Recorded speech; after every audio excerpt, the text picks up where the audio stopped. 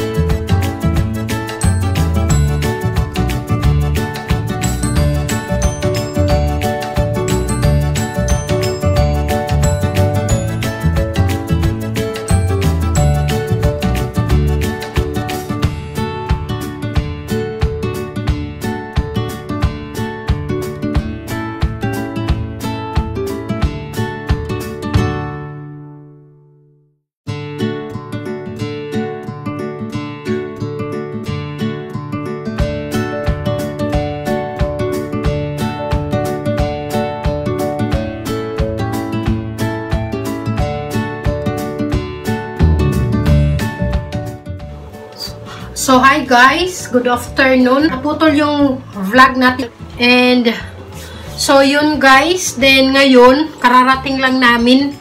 Galing kami sa hospital guys. Kinukuhanan yung asawa ko ng dugo. Chine-check yung dugo. And babalik na naman kami sa ano guys, sa Friday sa hospital. But yun, okay naman. Matagal kami doon, no? Diyos ko, tagal.